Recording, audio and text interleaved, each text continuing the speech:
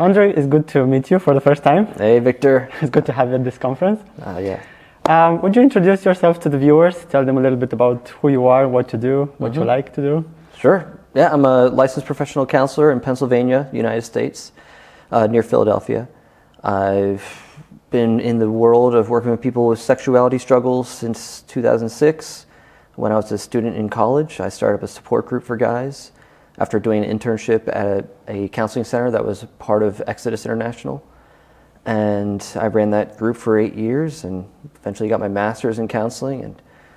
And there's a lot of other stuff I can get into with that, but I've experienced some trouble in grad school because of the work I do. But then I got through all that. I now own my own counseling practice, as well as I'm the campus counselor at my old college.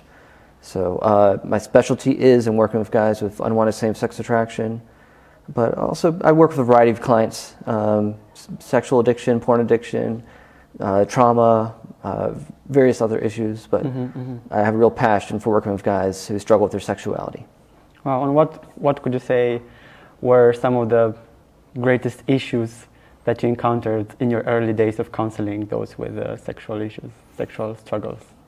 Earlier issues, as in like the issues with the clients? Yeah, issues with their the struggles? Clients. Yeah. Well, so when I started up the support group at my college, probably the greatest struggle was that they didn't know where they could go. The students on campus at my college, they didn't know if there was a safe place where they could talk about these issues. And there was no counseling services on campus at the time when I was a student there. There now are services, but at the time, they really didn't want any sort of counseling. They didn't want a support group. I had to really work hard to get a group going because the old administration at the school was very much against having any sort of help for students struggling with these issues because they wanted to punish them rather than help them. Okay. And so that was a big struggle. There was a lot of shame. This is kind of the main issue related to same-sex attraction. There's a lot of shame around it. Yeah. It was made even worse when you have a mentality that this is just a sin issue and you need to punish people if they struggle with this, instead of really coming to understand more what are the underlying issues. And a lot of the guys, I can't say all, but a lot of them have trauma in the background, or at least very overt trauma from abuse. So the group I ran for years was actually an abuse recovery program, but like half the guys in the group were struggling with same-sex attraction. The other half were dealing with heterosexual porn addiction. So trauma was a big thing that I had to become proficient in addressing. So. And what made you choose this area to work in this field? What makes you passionate about helping other guys? Yeah, I think God just sort of He led me into it, really, because I did not have the original intention of working in this sort of field. I wanted to become an art therapist and work with kids, but God kept bringing more people in my life who were struggling with some sort of sexual issue. I had my own history of struggling with lust in my teenage years and some compulsive issues there, but I experienced a lot of healing independently, like my last year of high school and going into college. And so I was very passionate about helping guys just know their identity in Christ and understand the freedom that comes with knowing who they are and how God loves them fully and completely. But my heart was really broken for seeing guys on my college campus who were struggling with this issue and there's no real help. And it really takes serious that the idea in Scripture of being your brother's keeper. And the school kind of at the time had this sort of don't ask, don't tell kind of approach. Yeah. So it was something that was overlooked or just wasn't being adequately addressed. And as you get to know these guys who are struggling with these issues, I found I had a lot in common. We both have histories of being bullied or loneliness, and my brokenness came out differently than theirs, but I was able to relate in certain areas. And it seemed, and this is the thing that really fires me up, is that we see a huge disservice within the church when we aren't adequately addressing this issue. Now, I came from this working in this area of a very super conservative school where they were more prone to want to punish guys. Yeah. But now we're dealing with the opposite issue in society and the church where they just want to affirm and just make things real easy and just don't really want to address the issue at all. And So that we're going from the one extreme being super strict to now being very permissive and just treating it very tritely. Like, okay, yeah, we still agree that it's a sin, but so don't act on it. But sort of accept that there's something you'll always have. This is who you are, and there's no message of healing, and there's no hope of overcoming. And in particular, I became a therapist. I studied counseling so that I can actually help people heal, not just help people manage their issues, but actually help people overcome, find freedom. Wow. So I'm passionate about this issue because this is the one issue I see where the society, but definitely the church, has really neglected to offer hope and healing. Or at least there's been segments in the church that have, but they've been marginalized and been ignored. I have so many friends who've experienced change in their sexuality, but they're treated like they're pariahs. And of course, the society always casts doubt, but it's really awful when the church has that same attitude. It's very interesting that you mentioned about actually leading people into healing, right? Because what I noticed in the Christian world is that, maybe not everybody, but many or a big majority of people, of Christians, they kind of will tell you to stop sinning, to just stop the practice, stop doing that, stop doing that. It's about those rules, that set of rules. And it's interesting that you're actually mentioning healing and restoration, recovery from that, right? Do you still find that in today's world there's still some kind of stigma in the Christian world when it comes to counseling and therapy, that maybe Christians think that a Christian should not undergo counseling or therapy because they're Christians and they just have to pray and read the Bible all day and it just will happen kind of supernaturally? Yeah. Unfortunately, there's a lot of division within the church regarding our approach to therapy, and just in general, not just regarding sexuality issues, but just in general. We got, on one extreme end, you have what we call biblical counseling, just thinks, well, we need to find a verse that has something to do with your issue, and you just need to read that passage and believe that truth and just trust God, and that'll be sufficient. And then you have others on the other extreme end that just are pretty much mainstream counselors who happen to be Christians, but they don't see any real relationship that their faith has to their counseling. And so in between that, you have people who are integrationists, who believe you can integrate mainstream counseling with your Christian faith. And then you have those who think that actually Christianity offers its own unique approaches to counseling. And so we have more to offer than even the secular counseling approaches. And so I like to fuse those approaches together. A lot of pastors will tend to take more of that biblical approach. And that has its place. That's useful when it comes to discipleship. But they kind of hit a brick wall when it comes to issues that have more deeper emotional issues.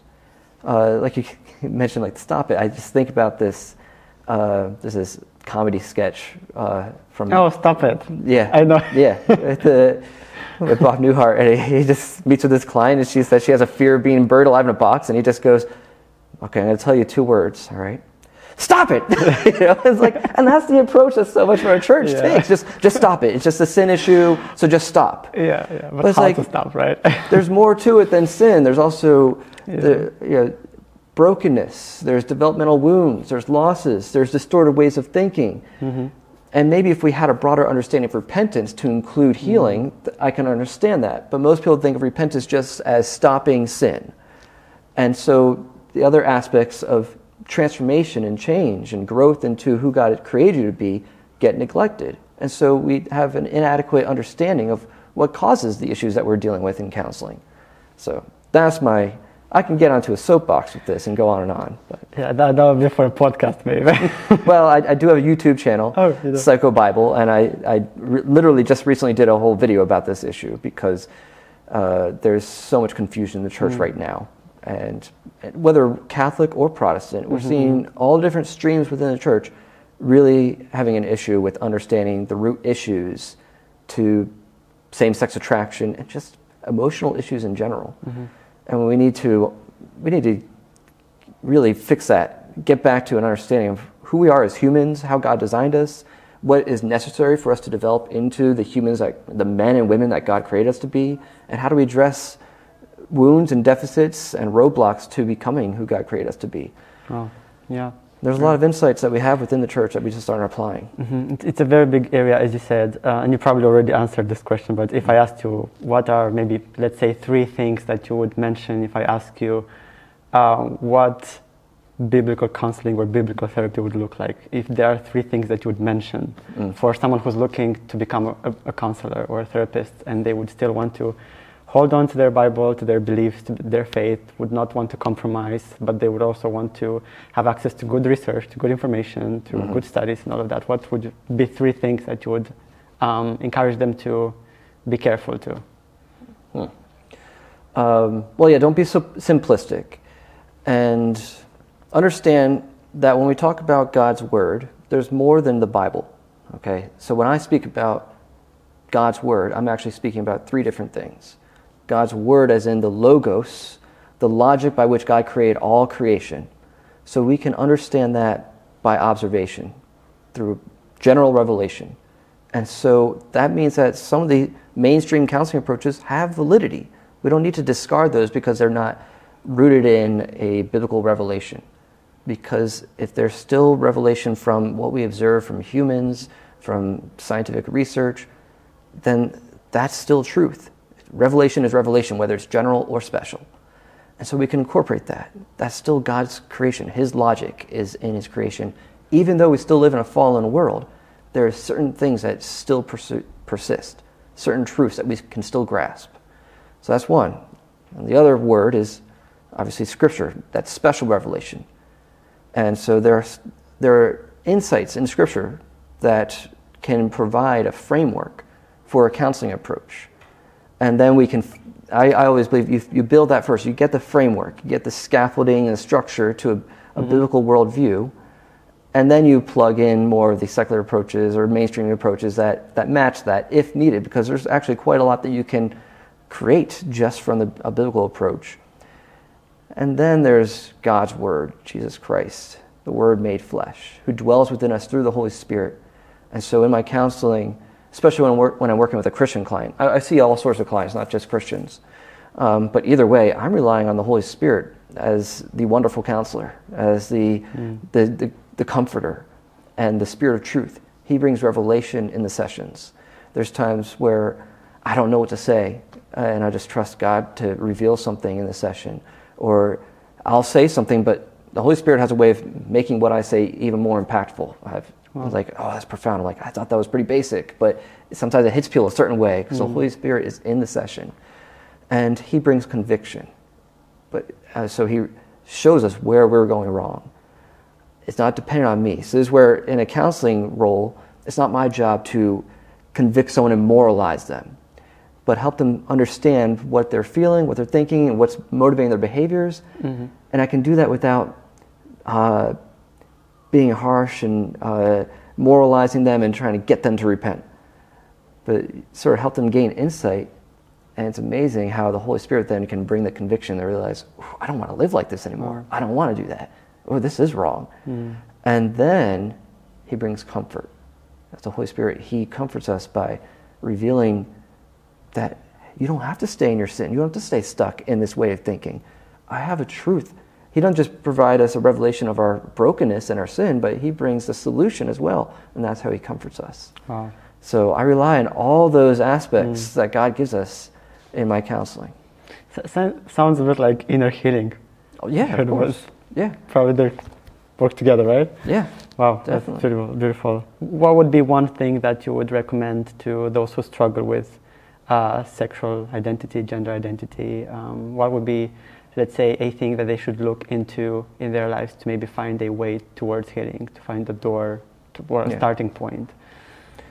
First, take a break from all the navel gazing and being fixated on what your identity is.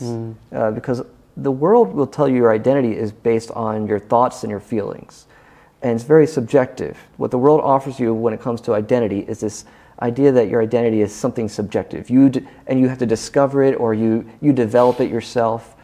And that leaves people even more anxious. It leaves them unmoored. You need to be anchored to something true, something solid. And God gave us that. He gave us our bodies to guide us and to reveal to us our identities. So we have to understand that your thoughts aren't all the way out here, and that's the real you isn't out here in some ethereal, mystical realm, and your body is somehow separate from it. You are your body, and you are your spirit. A human is a spirit-body composite. The two things combine. So your body has meaning. It's meant to inform you, meant to reveal Tell a story, the person. Just like Jesus. Jesus is God in the flesh, and he came to reveal the Father who is spirit. So how do we know who the Father is and his personality? Jesus. He came in the flesh to show us that. So in the same way, God gave us bodies to reveal who you are.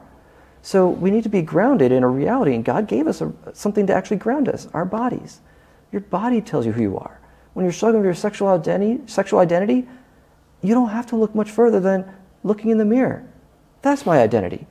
Get out of this pondering and reflecting and navel-gazing and introspection. We need to get back into your body and realize that's the truth of who I am. And that also informs your sexual orientation. I don't like to use those words. Yeah, but your body not just tells you what you are, as in male or female, but your body also tells you the direction of your sexual behaviors and relationships. It tells you who you're meant to join with and unite with sexually. It's obvious that men and women are meant to be together in sexual union and in marriage. So your body informs you not just of your identity, but the purpose of your sexuality. And we need to get grounded in that. Wow, that's powerful. Yeah.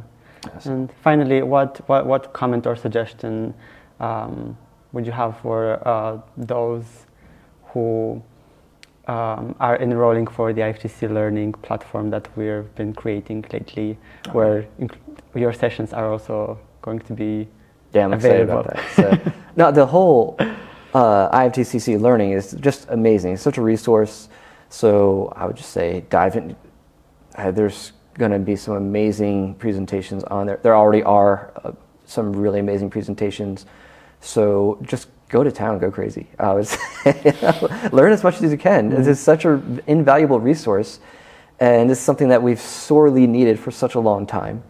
A lot of the other conferences, like I participate in the Alliance for Therapeutic Choice and Scientific Integrity. I've been going to their conferences since 2016, and most of those we don't have the recordings available, or they're not posted online. And so there's so much good, valuable information, but it's like you have to go to a conference to get it. Well, here you can get it online. Take advantage of that. I've been trying with my YouTube channel just to give this information out, because us therapists in this field, we actually want what we do to be known. Yeah. We're not secretive about what we do. We actually want the information out there. We want research. We want to be scrutinized. Go ahead. I mean, I'm pretty confident about what I do and how safe and effective it is. So I don't mind being scrutinized, but we actually want to inform the public, and we want to dispel myths. And so the best way you can do that is watching the videos, learning from the curriculum, hearing from speakers, reading the books by the people who are actually doing this work. Don't just read from the critics and the propagandists that are out there who tell you all these lies about conversion therapy. Like, go to the actual direct sources and find out, well, what do you actually do in your session? And find out, this is just good therapy. That's what we're doing. So. Great. Wow, thank you so much, Andrew. Looking forward to meet you more and to get to listen to your presentations. Thank you so much, Victor. Thanks. Thanks, man. All right. Wow.